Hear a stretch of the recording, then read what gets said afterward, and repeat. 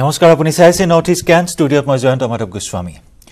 এক যুদ্ধ সদৃশ পৰিবেশত এতিয়া সাধাৰণ নগা জনতাই জীৱন কটাবলগীয়াত পৰিছে পৃথক পতাকা আৰু সংবিধানক লৈ অটল এনএছচিএন আইএমক ভাৰত চৰকাৰে অৱজ্ঞা কৰাত বিদ্ৰোহী সংগঠনটোৱে আৰম্ভ কৰিছে বিশেষ কুচকাৱাজ ইয়াৰ বিপৰীতে এই পৰ্যন্ত যুদ্ধ বিৰতিলৈ নহা বা স্বাধীন নাগালিমৰ দাবীত অটল থকা ইয়ং আং নেতৃত্বাধীন এনএছচিএনকে পুনৰ আৰম্ভ কৰিছে এম্বুছ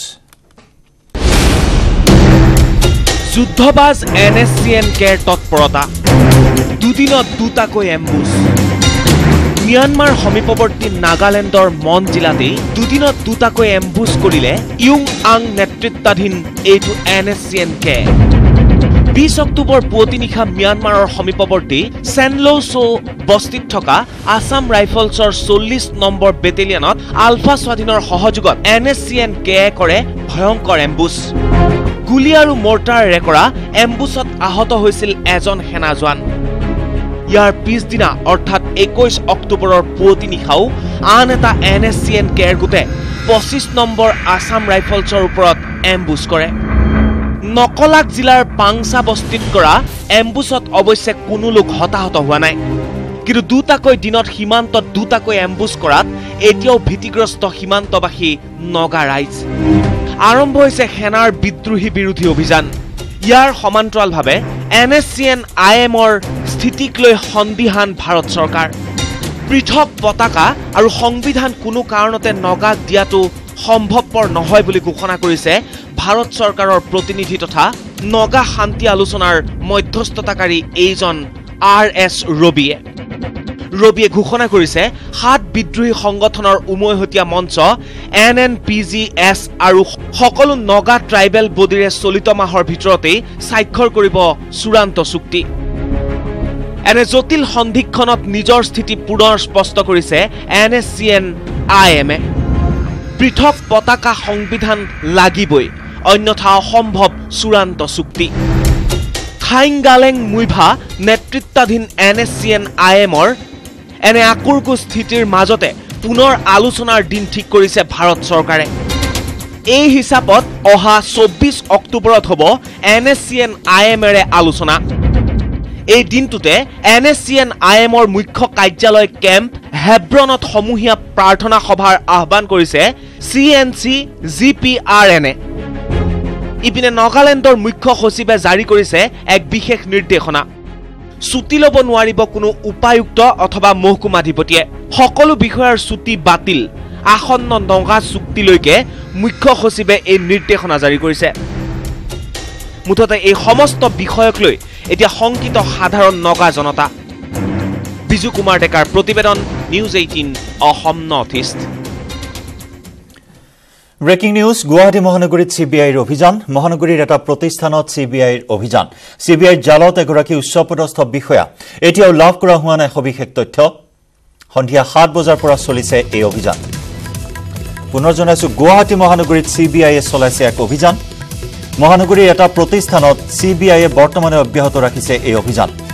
ইতিমধ্যে আমাৰ হাতলৈ অহা শেহতীয়া খবৰ অনুসৰি সিবিআইৰ জালত পৰিছে এগৰাকী উচ্চপদস্থ বিষয়া 2.5 লাখ টকা ঘোষ লোৱাৰ সময়তেই গ্ৰেপ্তাৰ কৰা হয় বিষয়াগৰাকীক এতিয়াও লাভ কৰা হোৱা নাই সবিশেষ তথ্য আমাৰ সাংবাদিক আছে অভিযানস্থলীত আমি প্ৰতি মুহূৰ্তৰ আপডেট জনাবলৈ চেষ্টা কৰিম সন্ধিয়া 7 বজাৰ পৰা চলি আছে এই অভিযান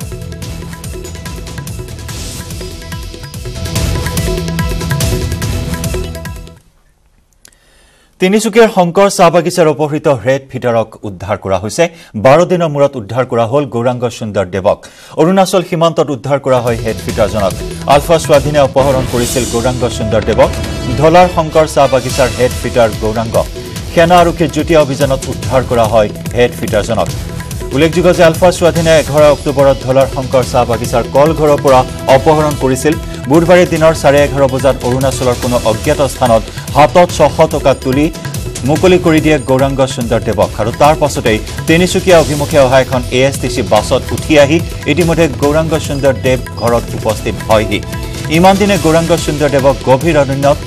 খন্তেক জিৰণি লোৱাৰ মাজে মাজে খোজ কঢ়াই দিনবোৰ পাৰ কৰোৱাইছিল বুলি জানিবলৈ দিয়ে দেৱে আলফা স্বাধীনৰ 5 জনীয়া এটা দলে তেওঁক লৈ গৈছিল আৰু কোনো ধৰণৰ তেওঁৰ ওপৰত শাস্তি বিহা নাছিল 5 জনীয়া আলফাৰ দলটোৱে কিন্তু কি চৰ্তত তেওঁক মুকলি কৰি দিয়া হ'ল সেই বিষয়ে তেওঁ অৱগত নহয় বুলি ব্যক্ত কৰিছে এই সন্দৰ্ভত আৰক্ষীয়ে বৰ্তমানেও গৌৰাংগ সুন্দৰ দেৱৰ সোধা পোছা অব্যাহত ৰাখিছে অন্যহাতে গৌৰাংগ সুন্দৰ দেৱৰ পৰিয়ালৰ হৈ তেওঁৰ কন্যাই পিতৃক মুকলি কৰি দিয়াৰ বাবে আলফা স্বাধীনলৈ জনাইছে ধন্যবাদ মই বাছত উঠাৰ পিছত আধা ঘণ্টা যোৱাৰ পিছত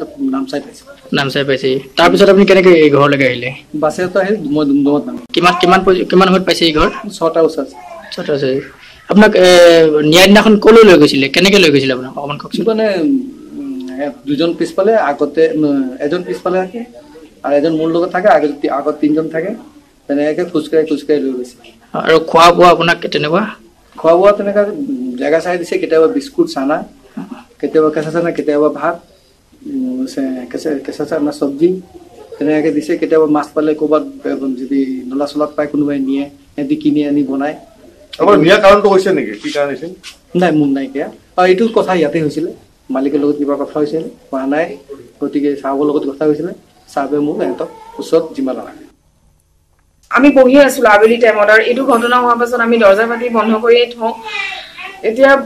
মাত এখাৰ পালো মানে জেমছৰ মইতো এক্সপেক্টেশ্যনটো আমি মানে কি কওঁ এক্সপেক্টেশ্যন বুলি বস্তুটো নাছিলে আমাৰ মনকে জেমছৰ মাতটো ঐ বুলি শুনিছো মই মাত কৈছো গৰু সোমাব কাবাক মাতি পঠাইছে নেকি মায়ে কৈছে নাই পঠা যেতিয়া মোৰ মাহীয়ে দৰ্জাটো খুলিলে তেওঁ যেতিয়া ক'লে মোৰ নামটো মাতি মানে তোৰ দেউতা আহিছে মই এটলিষ্ট 2 ছেকেণ্ডৰ কাৰণে পজ হৈ গলো মানে পাপা সঁচাকে আহিলে নাই যেতিয়া ওলাই চাইছো পাপা আহিলে সেইটো মমেণ্ট সঁচাকে মোৰ মানে লাইফ চেঞ্জিং মই ক'ব পাৰো মোৰ পাপাৰ নিউ এটা বাৰ্থ যেটো মোৰ নিজে চকুৰে আজি চালো মই মহানগৰী হোটেলত দেহ ব্যৱসায় পল্টন বজাৰৰ প্ৰিন্স হোটেলত নিশা আৰক্ষী অভিযান চলাই আটক কৰে দুগৰাকী মহিলা দুগৰাকীৰ দেহ ব্যৱসায় চক্ৰৰ লগত জড়িত থকাৰ সন্দেহ প্ৰকাশ কৰিছে আৰক্ষীয়ে মঙলবাৰৰ সন্ধিয়া হোটেলৰ কোঠা বুক কৰিছিল দুলিয়াজানৰ মহিলা দুগৰাকীয়ে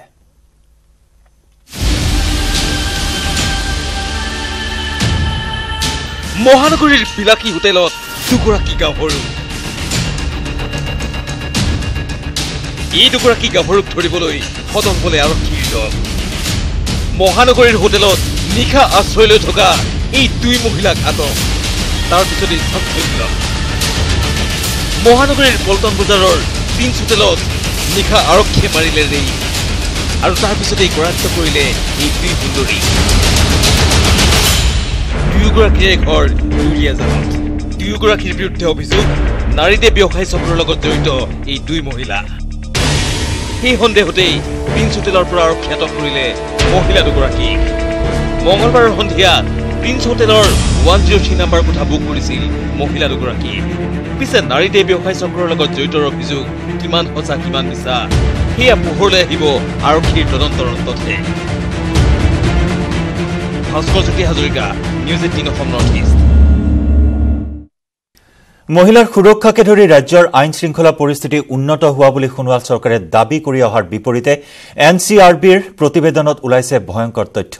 2017 বৰ্ষৰ বাবে প্ৰকাশ কৰা এই প্ৰতিবেদনৰ মতে অসমত মুঠেই সুৰক্ষিত নহয় নাৰী অসমত সুৰক্ষিত নহয় মহিলাক ধৰ্ষণ হত্যা আৰু উৎপীড়নৰ ক্ষেত্ৰত দেশৰ ভিতৰতে শীৰ্ষত অসম ৰাজ্যত মহিলাৰ নিৰাপত্তাহীনতাৰ এই ভয়ংকৰ তথ্যত নেশ্যনেল ক্ৰাইম ৰেকৰ্ড ব্যুৰো চমুকৈ এনচিআৰবিৰ প্ৰতি 1 লাখ মহিলাৰ বিপৰীতে গণনা কৰা হয় এই ৰেট পূৰ্বৰ তুলনাত হুৰে বাঢ়িছে নাৰীজনিত অপৰাধৰ সংখ্যা 2017 বৰ্ষৰ বাবে এনচিআৰবিয়ে প্ৰকাশ কৰা তথ্য মতে অসমত মহিলাৰ বিৰুদ্ধে হোৱা ক্ৰাইম ৰেট 143.6 সমগ্ৰ দেশৰ এই ৰেট 57.9 হোৱাৰ বিপৰীতে অসমত এই ৰেট 143.6 হোৱাটোৱে উদগাই দিছে ৰাজ্যৰ গৃহ বিভাগৰ ব্যৰ্থতাকে গৃহ বিভাগক সম্পূৰ্ণ ব্যৰ্থ আখ্যা দি বিৰোধী দলপতি তথা কংগ্ৰেছ বিধায়িনী দলৰ নেতা দেৱব্ৰত শইকীয়াৰ দাবী মুখ্যমন্ত্ৰীয়ে গৃহ বিভাগটো আৰু অধিক কঠোৰভাৱে পৰিচালনা কৰা উচিত বুলি ভাবো যে অসমৰ আইন শৃংখলা শান্তি যাতে আমি পাব পাৰো যি চৰকাৰখনে বেটি বাচাও বেটি পঢ়াও কথা কয় সেই সময়ত এনে ধৰণৰ ঘটনা বৃদ্ধি হোৱাটোৱে চৰকাৰখনৰ যে প্ৰকৃততে অপৰাধ কন্ট্ৰোল কৰিবলৈ বা এনে ধৰণৰ অপৰাধিক শাস্তি দি কোনো দেশৰ আইন শৃংখলা ৰক্ষা কৰিবলৈ বিশেষ গুৰুত্ব তেওঁলোকে দিব নিবিচাৰে এই কথাটোহে প্ৰমাণ কৰে ৰাষ্ট্ৰদ্ৰোহৰ ঘটনাৰো শীৰ্ষত অসম NCRBৰ তথ্য মতে 2017 বৰ্ষত অসমত ৰুজু হৈছিল 19টা ৰাষ্ট্ৰদ্ৰোহৰ গোচৰ লক্ষণীয়ভাৱে দেশত ক্ৰমাগতভাৱে বৃদ্ধি পাইছে এচিড আক্ৰমণৰ ঘটনা 2016 চনত 223টাৰ বিপৰীতে 2017ত সংঘটিত হৈছে 244টা এচিড আক্ৰমণৰ ঘটনা সমগ্ৰ দেশৰ লগতে অসমতো বৃদ্ধি পোৱা অপৰাধজনিত ঘটনা সন্দৰ্ভত নিজৰ ব্যৰ্থতা ঢাকি প্ৰভাৱশালী মন্ত্ৰী হিমন্ত বিশ্ব শৰ্মাই ক'লে যিখিনি চৰকাৰৰ নজৰ এই নজৰটো চলি আছে কেৱল যে নাৰীজনিত অপৰাধে এনে নহয় আন অপৰাধমূলক ঘটনাও বৃদ্ধি পাইছে পূৰ্বৰ তুলনাত অপহৰণৰ ঘটনাত চতুৰ্থ স্থানত অসম এনেদৰে অসমকে ধৰি দেশৰ প্ৰায়বোৰ ৰাজ্যতে পূৰ্বৰ তুলনাত অপৰাধজনিত ঘটনা বৃদ্ধি পোৱাৰ বিপৰীতে দেশৰ ৰাজধানী দিল্লীত হ্ৰাস পাইছে অপৰাধজনিত ঘটনা বিশেষকৈ নিৰ্ভয়া কাণ্ডই দেশ তোলপাৰ লগোৱা দিল্লীত হ্ৰাস পাইছে নাৰীজনিত অপৰাধৰ সংখ্যাও কেমেৰা পাৰ্চন হিতেশৰ সহযোগত Hrithik Kaushik News18 Assam north east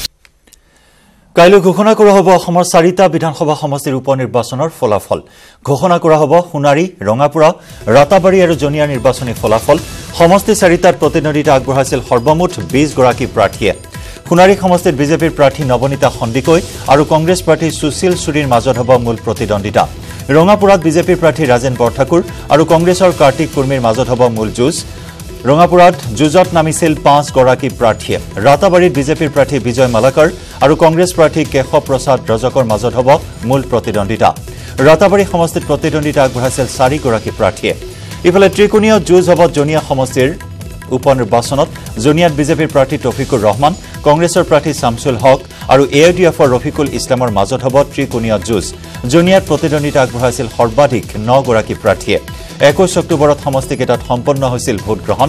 বিগত লোকসভা নিৰ্বাচনত সোণাৰীৰ বিজেপিৰ বিধায়ক তপন গগৈ ৰাতাবাৰীৰ বিধায়ক কৃপানাথ মাল্লা ৰঙাপুৰাৰ বিধায়ক পল্লৱ লোচন দাস আৰু জনিয়া সমষ্টিৰ কংগ্ৰেছ বিধায়ক আব্দুল খালেক সংসদলৈ নিৰ্বাচিত হোৱাৰ বাবে খালী হৈ আছিল বিধায়কৰ আসন কেইখন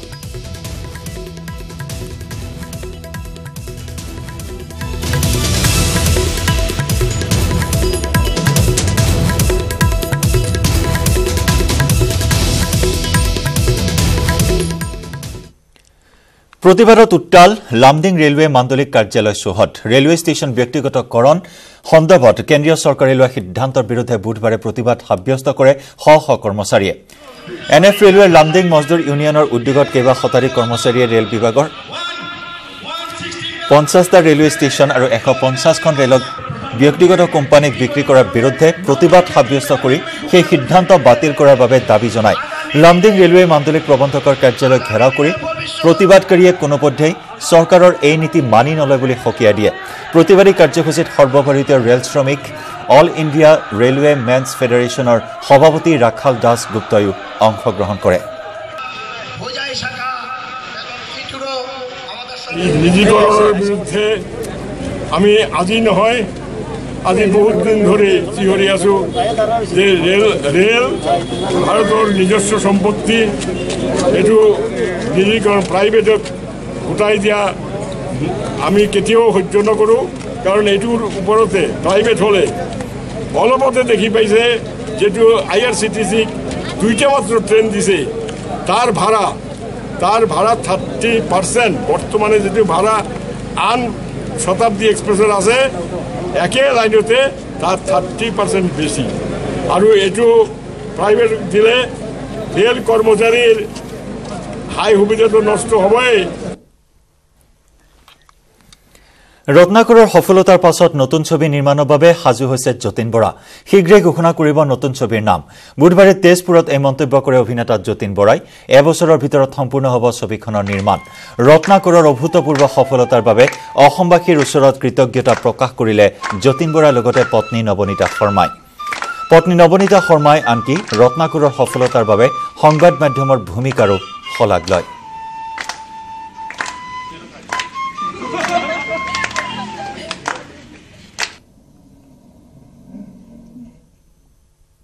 যি অসমবাসী ৰাইজৰ সহাৰি আগবঢ়ালে তাৰ বাবে প্ৰথমে অসমবাসী ৰাইজক আন্তৰিক ধন্যবাদ আৰু কৃতজ্ঞতা জ্ঞাপন কৰিছোঁ হয় আমাৰ এটা দায়িত্ব বাহিল অসমৰ ৰাইজে যেনেকুৱা ধৰণে মৰম আগবঢ়ালে ৰত্নাকৰলে এতিয়া আমি জেবি প্ৰডাকশ্যনৰ বেনাৰত দ্বিতীয়খন ছবি প্ৰযোজনাৰ কথা চিন্তা কৰিছোঁ তাৰ কাৰণে যিখিনি প্ৰাৰম্ভিক পৰ্যায়ৰ কাম সেইখিনি আমি ইয়ালৈ অহাৰ আগতে আমি অলৰেডি শুক্ৰবাৰে একচুৱেলি আমি ঘৰৰ পৰা গুৱাহাটীৰ পৰা ওলাই আহিলোঁ অসমৰ বিভিন্ন জেগাত আমি ভ্ৰমণ কৰিলোঁ লখিমপুৰ আজি তেজপুৰত আছোঁ ডিব্ৰুগড় তিনিচুকীয়া শিৱসাগৰ যোৰহাট প্ৰতিখন জেগা প্ৰতিগৰাকী দৰ্শকক লগ পাই এটাই অনুভৱ কৰিলোঁ দৰ্শকসকল খুব সুখী ৰত্নাকৰখন উপভোগ কৰি আৰু প্ৰত্যেকগৰাকী দৰ্শকে আমাক কৈছে যে পিছৰ চিনেমাখন চাবলৈ আমি ৰৈ আছোঁ শহীদ পদম বাহাদুৰ শ্ৰেষ্ঠৰ পৰিয়াললৈ আৰ্থিক সাহায্য গোৱালপাৰা প্ৰশাসনৰ পৰিয়ালটোৰ দুখত সমভাগী হৈ গোৱালপাৰা প্ৰশাসনে আগবঢ়াইছে 50,000 টকা পাক অধিকৃত কাশ্মীৰত পাক সেনাৰ গুলীত শ্বহীদ হৈছিল বীৰ জোৱানজন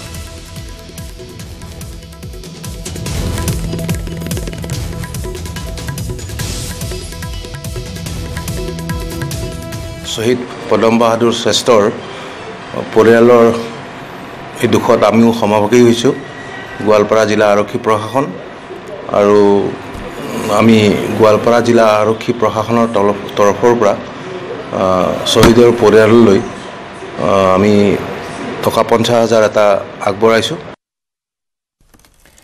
News18 Assam Northeastৰ বাতৰি প্ৰভাৱ JMCHত 8 দিনত 28টি নৱজাতকৰ মৃত্যুৰ বাতৰি সম্প্ৰচাৰৰ পিছতে চিকিৎসা মহাবিদ্যালয় হাস্পতালখনত উপস্থিত হয় চিকিৎসা শিক্ষা সঞ্চালকালয়ৰ এটা উচ্চ পৰ্যায়ৰ দল ঘটনাৰ বুজ লবলৈ JMCHলৈ ধাপলি মেলিলে ৰাজ্যিক স্বাস্থ্য মন্ত্ৰী পীযুষ হাজৰিকাই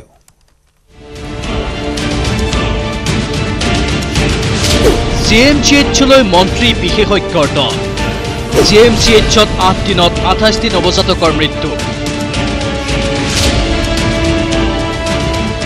News18ৰ বাতৰিৰ পিছতে থৰকাচুটি হেৰাইছে স্বাস্থ্য বিভাগৰ তদন্তৰ বাবে চিকিৎসা মহাবিদ্যালয় হস্পিটেলখনলৈ অনুসন্ধানৰ বাবে ধাপলি মেলিছে স্বাস্থ্য বিভাগৰ শীৰ্ষ বিষয়াৰ দল লগতে গৈছে ৰাজ্যিক স্বাস্থ্য মন্ত্ৰী News18ত সম্প্ৰচাৰ হৈছিল যোৰহাট চিকিৎসা মহাবিদ্যালয়ৰ SCNUত ধাৰাবাহিকভাৱে নৱজাতকৰ মৃত্যুৰ চাঞ্চল্যকৰ বাতৰি মেন পাৱাৰ আমি উইদিন 7 ডেজ আমি 3জন গাইনোকলজিষ্ট ইয়াত এপইণ্ট কৰিম নতুন আৰু 2জন আমি পেডিয়াট্ৰিষ্ট এপইণ্ট কৰিম আৰু 2জন এনাস্থেটিষ্ট এপইণ্ট কৰিম গতিকে এই 7জন আমাৰ চিকিৎসক এক্সট্ৰা উইদিন আনাদাৰ 7 ডেজ ইয়াতে এপইণ্ট হ'ব আৰু এটা ভাল কথা আমি ইতিমধ্যে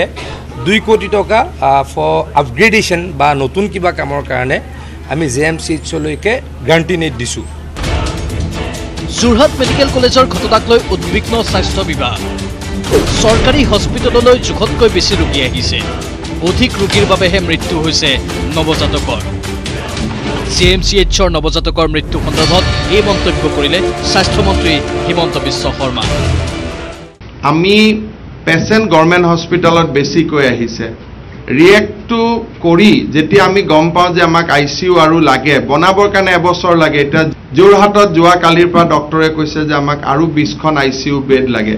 এতিয়া ডিমাণ্ডটো আহাৰ পৰা কৰাৰ ভিতৰত অবভিয়াছলি 6 মাহ লাগিব এইকেইদিন আজি আমাৰ গোটেই বিষয়াসকল তাতে গৈছে যে কেনেকৈ জোৰা টাপলি মাৰিব পাৰোঁ কিন্তু গভৰ্ণমেণ্ট হস্পিটেলত ভাবিব নোৱাৰা ধৰণে পেচেণ্ট বাঢ়িছে লগতে JMCHত পূৰ্বতকৈ নৱজাতকৰ মৃত্যুৰ হাৰ হ্ৰাস পোৱাৰ কথাহে ক'লে হিমন্ত বিশ্ব শৰ্মা